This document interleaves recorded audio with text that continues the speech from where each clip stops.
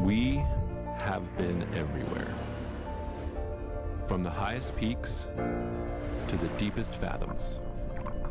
We have seen everything, from the smallest elements to the farthest corners of space.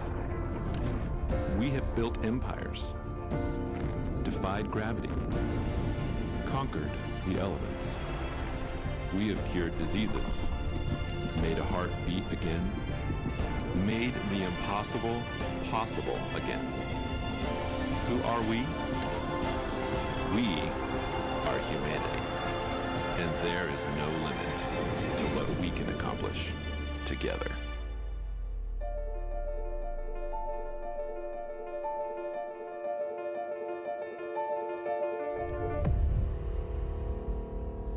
Hey, good morning, Arundel Christian Church.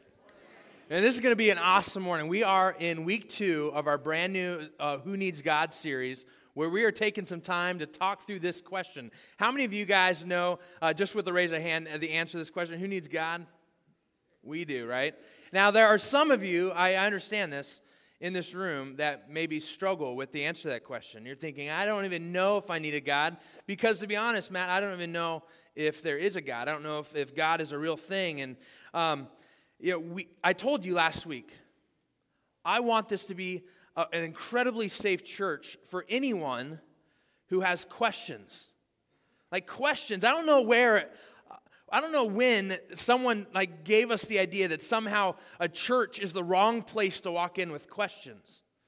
Because somehow, if I walk in and I ask questions, it'll highlight the fact that I'm not sure about something, or I doubt, or I disbelieve. Listen, join the party. We all struggle with doubt and disbelief at times, and despair, and there's things going on in our lives that spark questions. And questions are welcome here. God gave us a mind to think. He gave us this ability to process the world around us and to figure out how all of that relates to the possibility of this incredible question of who needs God. Listen, this is an incredible place to come and belong even before you believe.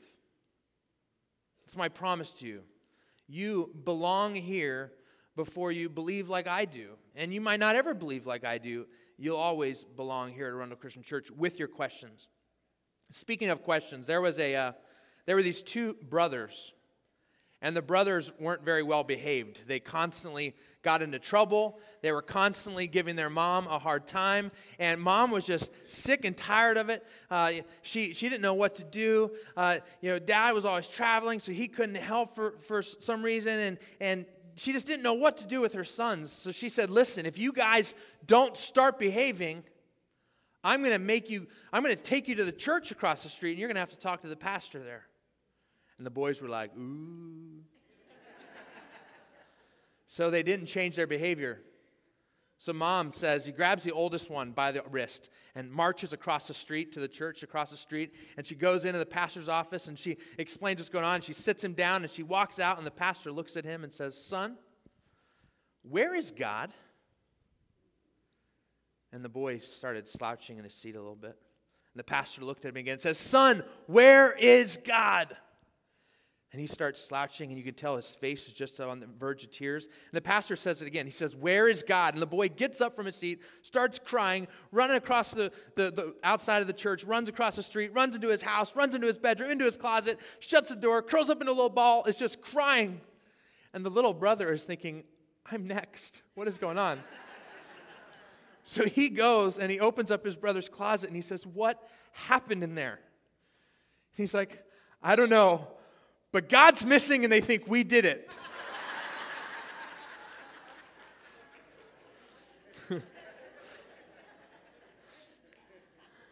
So whether your question is, where is God? Or who needs God? Or is there a God? These are all some really, really good questions. And this series is dedicated to those of us, just like me, who struggle from time to time with doubt and disbelief and despair. There is nothing wrong with your questions.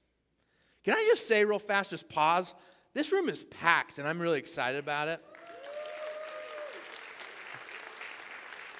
It's no surprise to me that we have this need in October to add a third service. So I hope you guys are really excited about that. Don't forget, when you walk outside of these doors, that One More hub is going to like smack you in the face. You can't miss it, right? Make sure to take some time, if you're not already attending one and serving one, and you call ACC your home church, we would really love for you to up your commitment on a Sunday morning. I'm going to stick around for 2 hours, I'm going to attend one, and I'm going to serve one. That kind of hub will show you all the options of where you could serve. It's going to be awesome. So stepping back in to this Who Needs God series.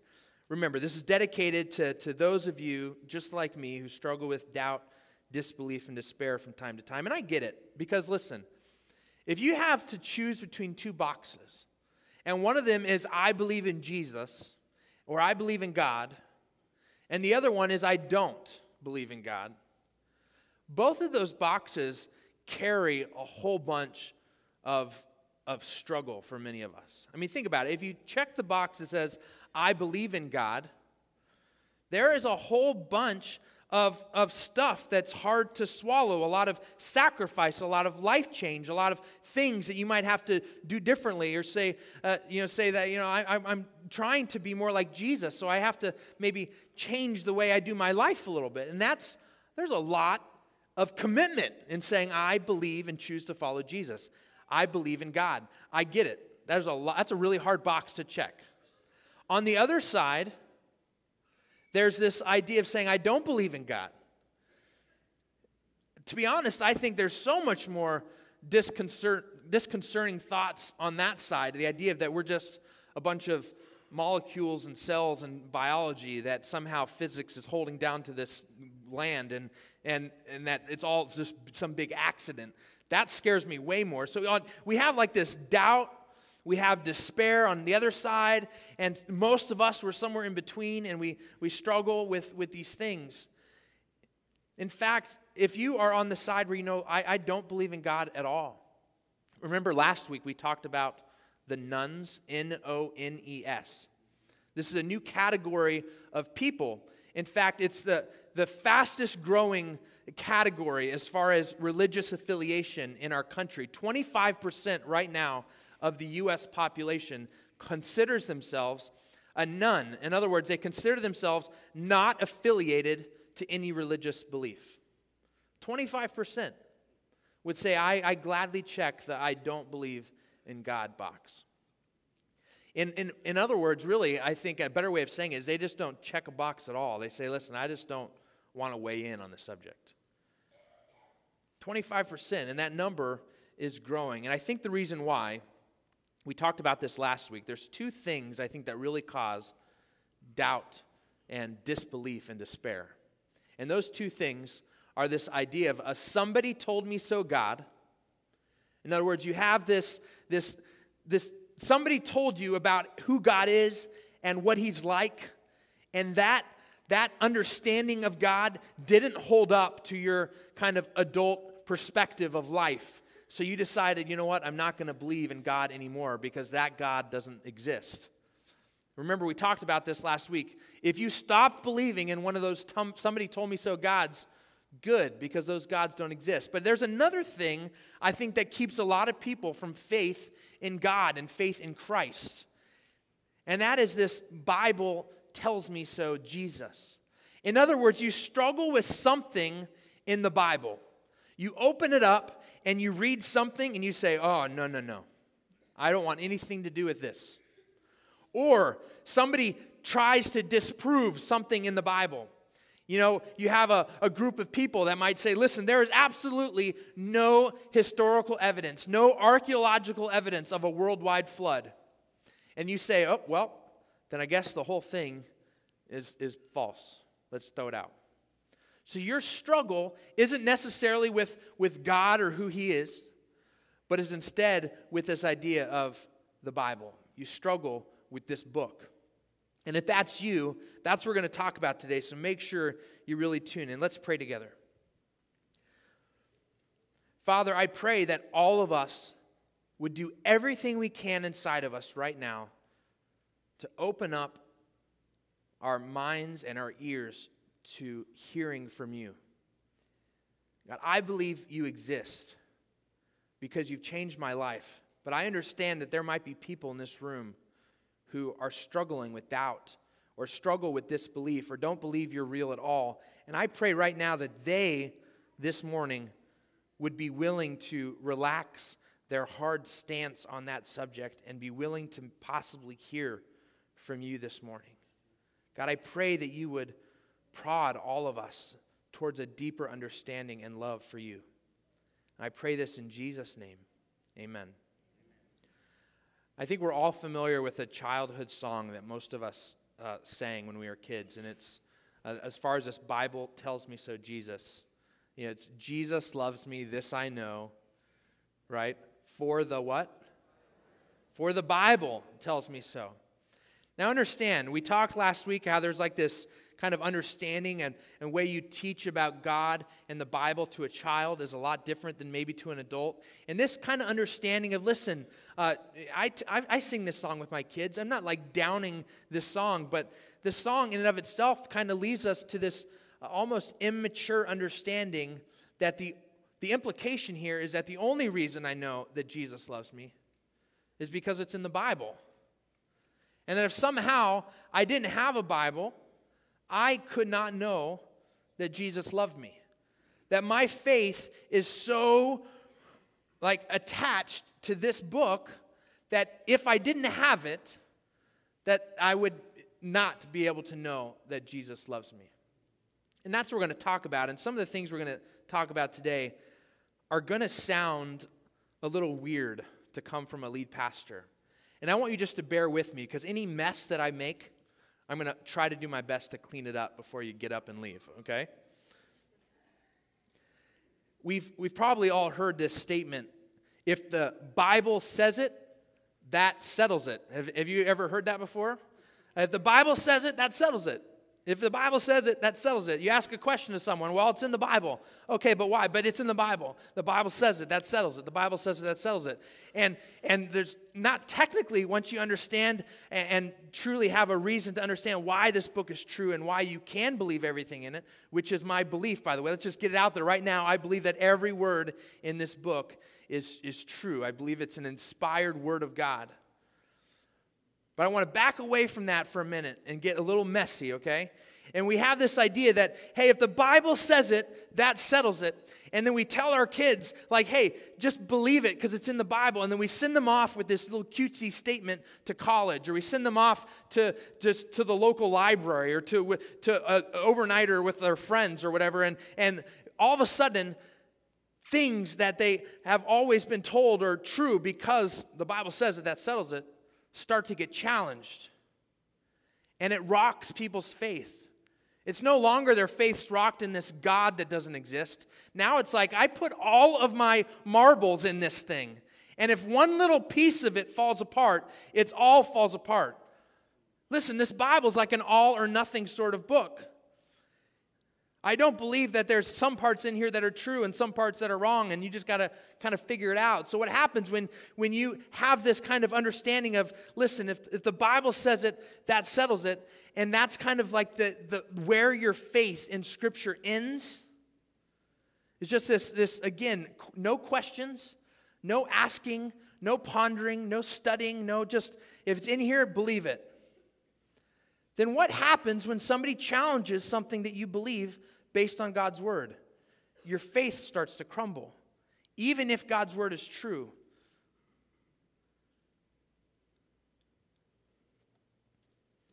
Listen, I've said it already. I believe God's word is true. But I want us to go deeper than that this morning. Don't get up and leave yet. Here's the first thing I want you to know. The Bible isn't proof of God.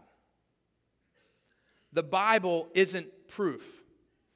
You know, when I had been married to my wife for, I want to say 2.5 years, 3 years, we decided it was time to grow our family and to have our first. And So we got pregnant, and we went through this process, and everything was kind of going the way it was supposed to. We went on a youth retreat. So I was in the guys' cabin hanging out with a bunch of students in the guys' cabin, and my wife was in the girls' cabin hanging out with girls. I don't remember. I was with like 6th grade guys, and she was off with like 7th grade girls. And in the middle of the night, someone wakes me up. Okay, we still have like 6 weeks before her due date. Someone wakes me up and says, Your wife is in labor, or her water has broken. It's time to wake up. So she's, in some really comfortable cabin bed, not really, right? And her water breaks in the middle of the night, and I get this, so I get up, and I'm getting all my stuff together, and we drive the hour and a half back to the hospital, and we're excited because we're having a baby, but we're scared because this is happening 6 weeks before it's supposed to, and there's could be some, complications, so we're just kind of pondering what's going on. Well, we go to the hospital, right? And we go through this process. We haven't actually finished, or we only did one of our classes that you're supposed to take. But you're about to have a baby class. That's what I'm going to call it. You're about to have a baby class. There were supposed to be like 6 of those, and we had only made it to 1. So we are like lost. We don't know really even what door to walk in the hospital. We're like, are we in the right spot? We're just like clueless about everything, right? And they walk us through. They realize that we're supposed to stay. They don't send us home. So we go in and we go through this process. And we end up having a beautiful baby girl who, believe it or not, 6 weeks early was healthy. They took her to the NICU just to check on her for a little bit. But, so they get Michaela, and she's just been born. And they're doing all this stuff. And they're like, cleaning her up and all this stuff. And it's just an incredible experience, especially when you're going through this for the first time. And I'm not saying anything that those of you who are parents don't already know. It's just amazing, the miracle of everything. You're just kind of watching. And at some point in this process, I think that it's a good idea to tell my wife that my legs hurt. Now, y'all, listen, I've been standing for a while. Okay, this was a long day of standing, but this was the wrong thing to say to my wife, okay?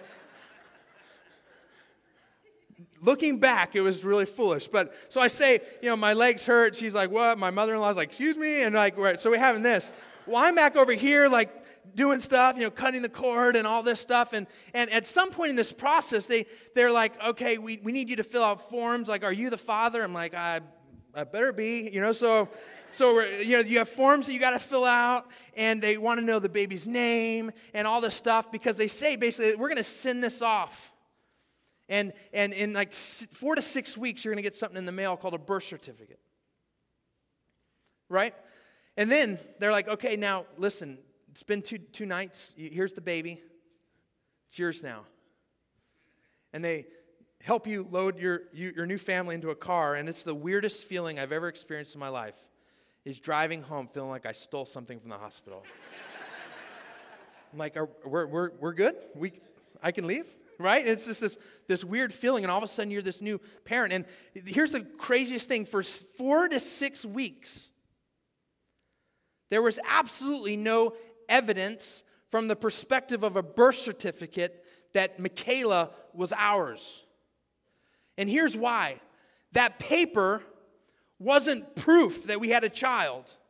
That birth certificate isn't proof that we have a child. The baby that I'm holding in my arms, that's proof that we had a child. This document is just kind of a way of documenting what happened. Listen, here's what happened, but it's not proof of what happened. The proof is right there. The bags under her eyes are the proof of what happened. This document right here is not proof. It's just documenting the event, just like God's Word.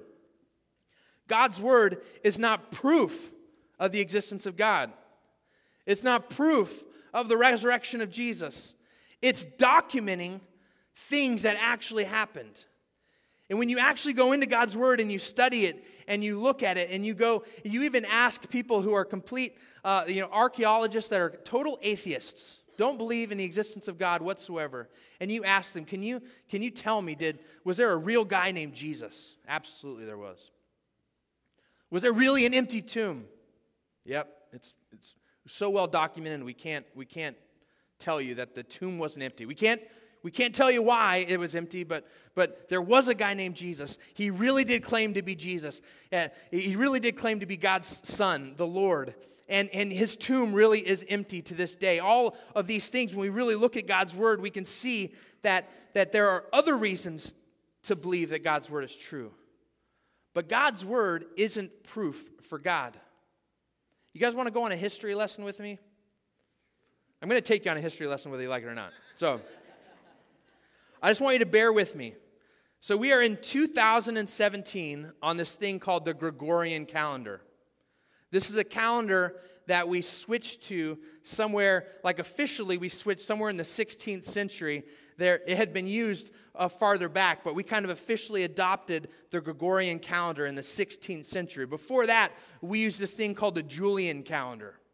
Okay? And the Julian calendar was another way of kind of figuring out what day of the week it was and all that. So this Gregorian calendar is this calendar that you're familiar with that has the BC and the AD. You know, BC stands for before Christ, and the AD is, a lot of people think it's after death, but that would mean that the whole time Jesus was alive. It doesn't make sense. It actually stands for Anno Domini, which means in the year of our Lord. So we have this calendar that's split. And when historians, both atheists and non-atheists, go back and try to figure out when Jesus was born on this calendar, believe it or not, when we originally set up the calendar, we must have gotten it wrong because Jesus was most likely born between 2 and 3 BC. In other words, Jesus was born 2 years before he was born. The reason we know that is because the records show that he died on our Gregorian calendar around 30 AD, and we actually know that he was about 33 years old when he died. So he was born really 2 to 3 years before Christ, which, again, a mistake in the calendar. So if we fast forward in 66 AD, so 66 years on the Gregorian calendar, there was this emperor named Emperor Vespasian. And he had a total hatred of the Jewish people and of Christianity. And he declared a war that went on for 4 years. He was killing Jewish people, killing Christians. He would do all sorts of, every day hundreds were dying. This emperor hated the Christian people and the Jewish people. And he basically had them barricaded within the walls of Jerusalem. And they were every day trying to break down these walls so they could go in and kill all the Jewish and Christian people. And it wasn't until 4 years later that his son Titus was now in charge. And Titus was able to break down the walls, break in an opening into Jerusalem. And they went in and they basically burned down everything. They burned down the temple. They took tens or hundreds of thousands of Jewish people and Christians and enslaved them. Now, let me tell you what, this is such an amazing moment in history that you have to ask yourself, why would that not be in Scripture? Why would this thing that happened in 70 AD, all of these Christians being enslaved and murdered and killed by this emperor and his son, why would that not be in God's Word? I'll tell you why. Now listen, if you ask an atheist who doesn't believe in God's word, when was this book written? They would tell you that it was sometime between 70 and 80 AD. The reason why is because that story doesn't exist anywhere in God's word, so therefore God's word must not be true. But in all actuality, this understanding of Vespasian and Titus and what they did to the Christian people, it happened before the last book in this Bible was written. And it's important to understand this. You'll understand here in a second. You see, the Bible has no record of any of that happening. It would be like leaving World War II out of our history books. It wouldn't happen. If you read a history book and there is no World War II in it, the obvious understanding is that that book was written before World War II. You understand? And yet, certain people who are trying to disprove God's word, they want you to believe that this book was written after 70 AD, after all these events had happened, and that it was that ultimately the Bible isn't true. But I want to show you something really cool in Luke. Now, Luke was an eyewitness of what happened to Jesus. So if you want to turn with me to Luke chapter 3. It's going to be on page 1159 if you're using one of the Bibles in the chair back in front of you.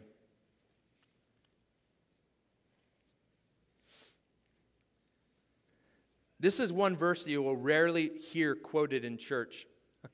Here's what it says. It says, in the 15th year of the reign of Tiberius Caesar, when Pontius Pilate was governor of Judea, Herod, tetrarch of Galilee, his brother Philip, tetrarch of Iturea and Trachonitis, and Licinius was tetrarch of Abilene during the high priesthood of Annas and Caiaphas, the word of God came to John, the son of Zechariah, in the wilderness.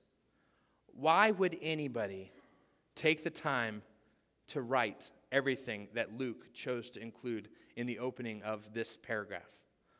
That would be like me saying, listen, in the second year of Bill Clinton's presidency, when Madeleine Albright was the Secretary of State and Glendening was the governor of Maryland, the only reason I would say that is because I want you to know very clearly, whatever I'm about to say, go ahead and look it up. Google it. Test me.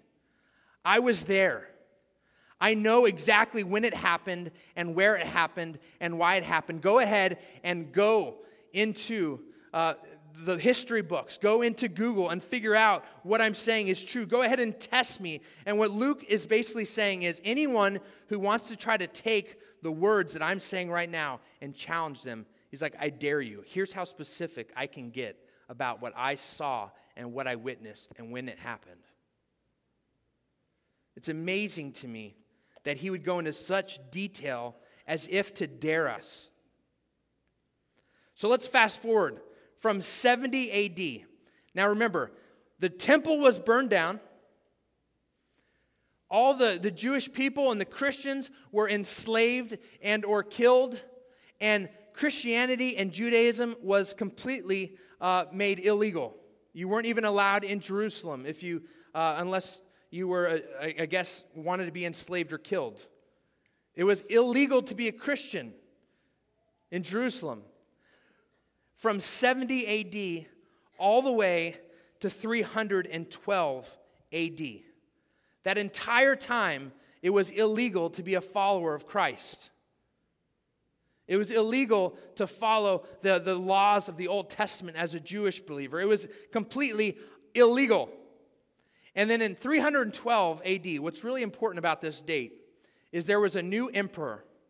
Now, when you hear that word, that tetrarch that we saw in those other that verse, a tetrarch basically means that over this one area, there are 4 people in charge, and each of them is one of the tetrarchs.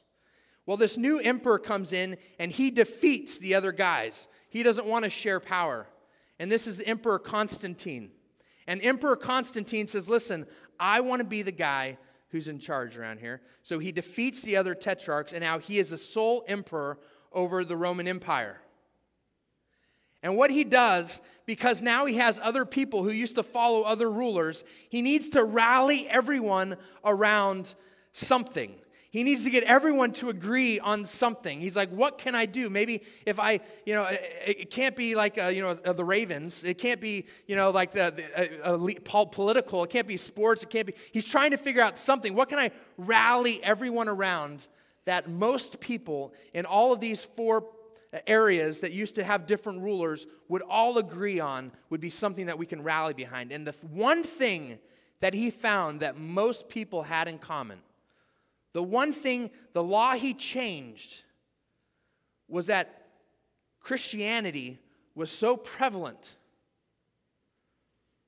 Christianity was such an incredible thing in the land that he was now ruling over, that was the thing he chose to rally people around. He changed the laws so that Christianity was no longer illegal.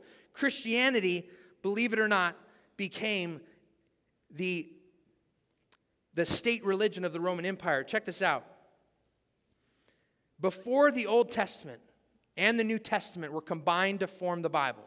In other words, before this ever existed, Christianity had already replaced the pantheon of Roman, barbarian, and Egyptian gods and had become the state religion of the Roman Empire.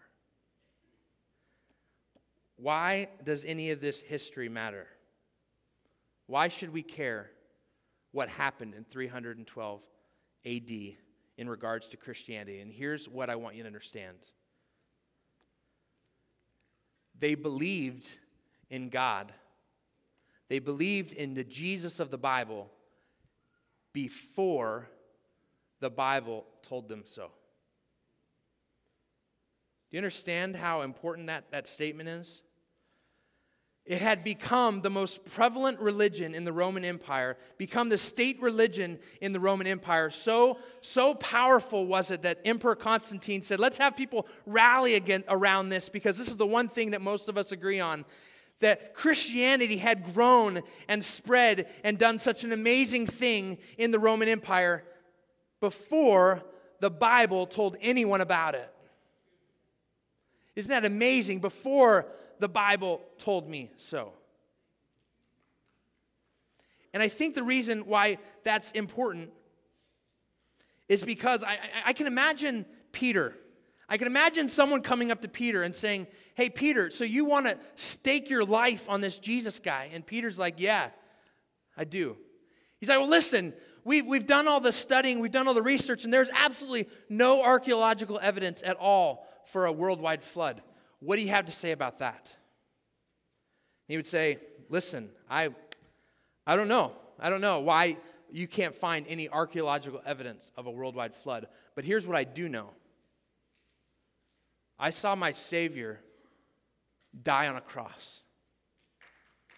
And I saw him his dead body put into a tomb. And 3 days later, I saw that the tomb was empty. And then we were wondering what happened, and we couldn't understand it. And then I saw on the beach one day, I was out with my buddies fishing, and I saw my risen Savior sitting there alive. I believe in Jesus, regardless of what you think you can or can't disprove about my Bible. I believe in Jesus because I've experienced Jesus. I believe in God and the existence of God because I've experienced God in my life. Now, the fact that there is this book that I have studied and I understand it to be true, and it does take an element of faith to believe that what's in here is true. I understand that. But I don't believe in God. I don't believe in Jesus because the Bible tells me so. I believe in Jesus and in God because I've experienced the saving work of Jesus and God in my life.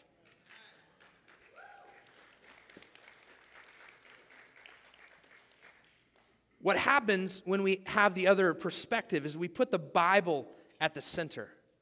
We basically set the Bible up and tell the world, the unbelieving and doubting world, listen, if you can just break down this book, find something in here that's not true, and I will stop believing. And we set the Bible up as the center of the debate instead of this understanding that people have experienced Jesus. They've experienced the life-changing work of God in their lives. And that ought to be the question that we're talking about. You see, my faith doesn't hang by the thread of proving everything in the Bible. I believe it to be true, but I don't have to prove it all to you for my faith to hold true. Jesus loves me, this I know, because Luke witnessed it, and he told me so. Jesus loves me, this I know, because James, Jesus' brother, he was willing to stake his life on it.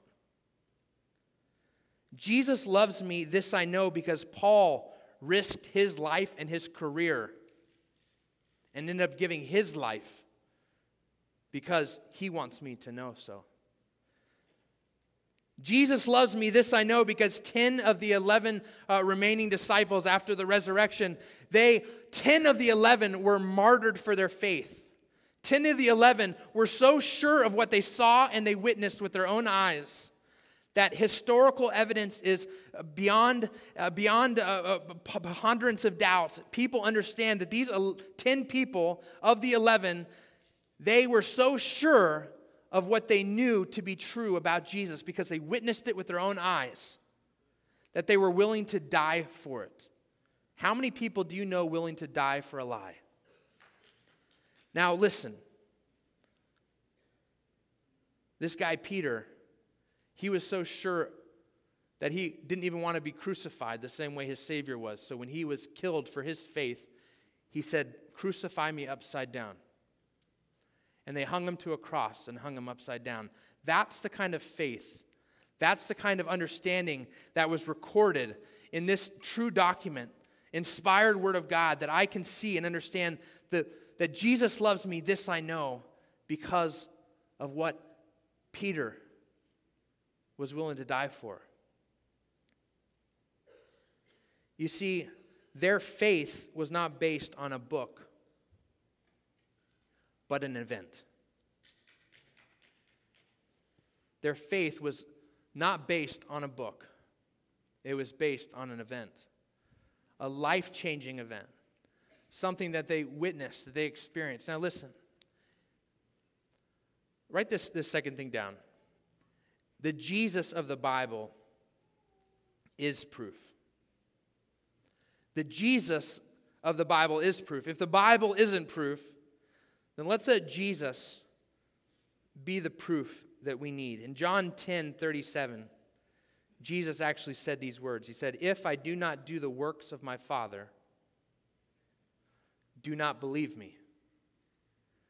If I do not do the works of my Father, do not believe me. In other words, he's saying, try me.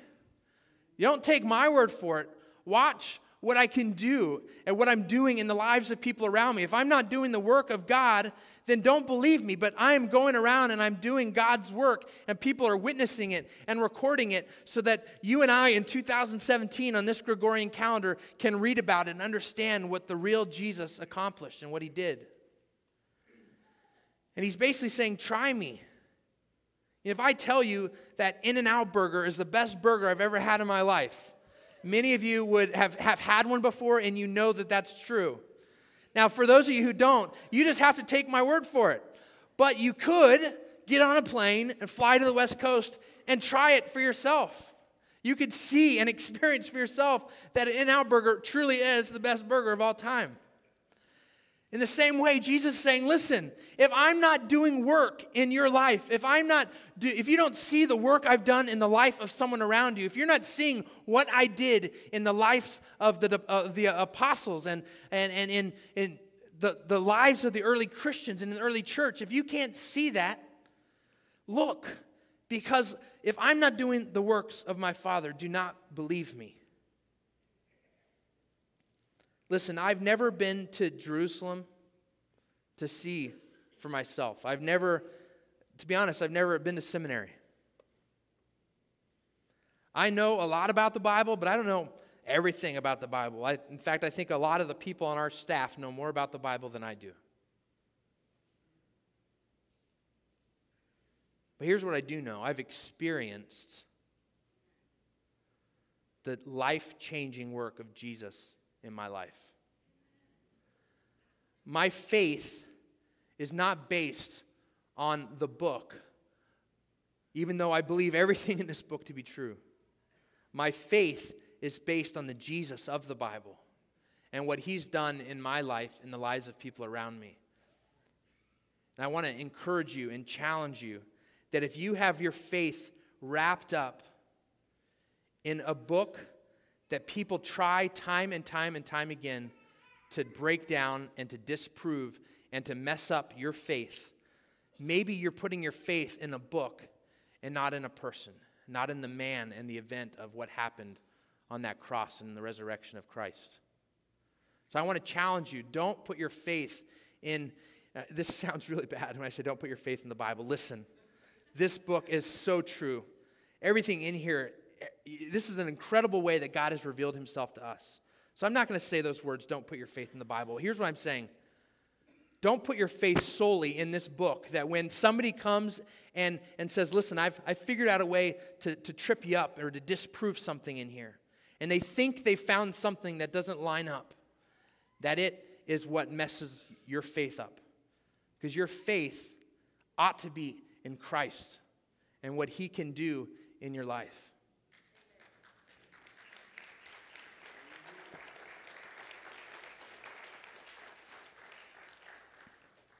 So if we believe Jesus to be true, and by the way, most atheists know that Jesus was a real man that really walked on the face of this earth, that did the things, many of the things he said he did.